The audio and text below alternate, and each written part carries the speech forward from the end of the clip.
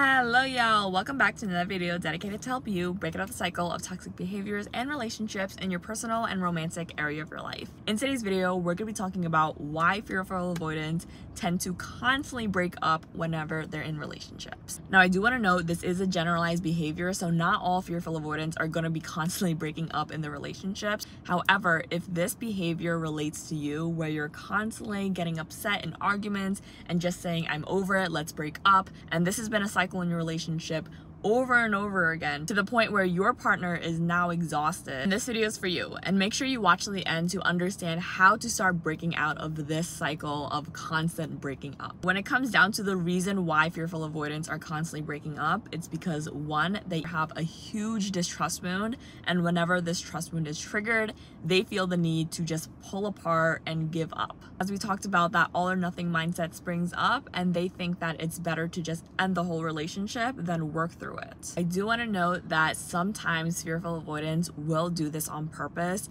just to get a rise out of their partner. However, in this video, we're going to be talking about if you're doing this unintentionally and you actually want to heal. At the end of the day, if you're a victim of this behavior and if this is something that's mentally straining you, you can't handle the constant breakup, that's okay. Your boundaries and your thresholds and what you decide to work on in the relationship is personal to y'all. Because we're not justifying this behavior, we're understanding it so that if you really do want to grow, then this video is going to help you do that. With that said, when you notice this distrust wound come up, there's a couple of internal narratives that you're probably telling yourself. Number one, I'm unlovable and I don't deserve this other person's love, so I'm just gonna push away. Or number two, I don't trust that this relationship is safe enough to move forward and I would rather break it up first before they break up with me. Because in this moment, the fearful avoidant feels so vulnerable, it's easier for them to just push away and put their walls up. However, if you've noticed, it's truly exhausting to be in this cycle, and most times fearful avoidants don't actually want to break up in this moment. Instead, what they actually want is just to feel safe,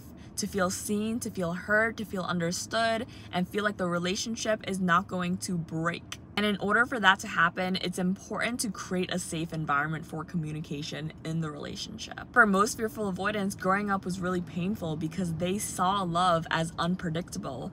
Constant breakups, constant questioning of divorce, constant chaos of yelling and screaming, and they never saw love as safe. Rather, every time they saw conflict come up in a relationship, it was paired with aggressiveness, yelling, screaming, and so they never felt safe to truly express their emotions. When you don't have a good relationship with conflict and conflict resolution, this will come up in your future relationships, and now whenever you see conflict, it's very uncomfortable for you. In order to rewire and reshift that narrative that conflict is bad, or I can't trust this person, or every single time we're gonna have an argument, it's gonna make or break a relationship, it's important to take a second to pause and realize that all of this inner narrative that we're telling ourselves is what we learn from our caregivers. And it's not necessarily true, because the truth is any boundary or emotion that you share isn't going to make or break the relationship unless that relationship was unstable to begin with. So if you're someone that's struggling with this distrust wound, it's important to remember in those moments that you are loved and you deserve to be loved. And this conversation, a mistake, or a problem isn't going to push the other person away if they have the emotional capacity to navigate the conflict, that is. And not only this, but what you really want to do is start creating that inner trust within yourself and creating a safe relationship with conflict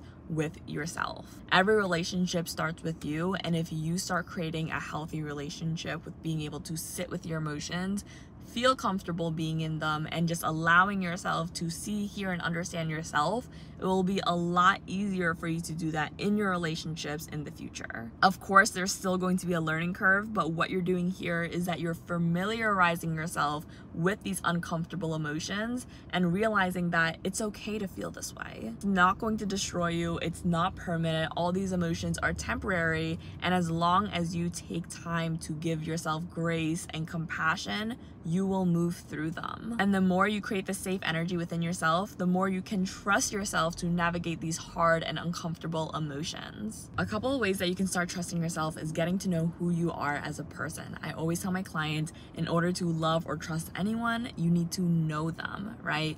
So who are you outside of general demographics? what energizes you, what are your values, what are your non-negotiables. And the more you know who you are, the more you can create decisions and choices that align with your values and what energizes you. And not only this, but this will also strengthen your character and give you a good idea of who you are when no one else is looking. And it's the same thing with other people. When you're trying to trust other people, you want to think about who they are when no one else is looking, how they show up for themselves, how they show up with day-to-day people, because someone's character says a lot more than how they show you who they are in those couple of seconds when you're looking at them. Instead of seeing conflict as a bad thing that will push each other away, think of conflict as an opportunity to actually understand, see, hear, and grow together. When a couple is able to navigate conflict successfully and they're able to find a solution together, it really strengthens and grows the relationship and creates more trust within the relationship. But I hope this helps. If you're looking for more in-depth guidance, book a call with me using the link in the description below. Subscribe for more, and as always, you got this.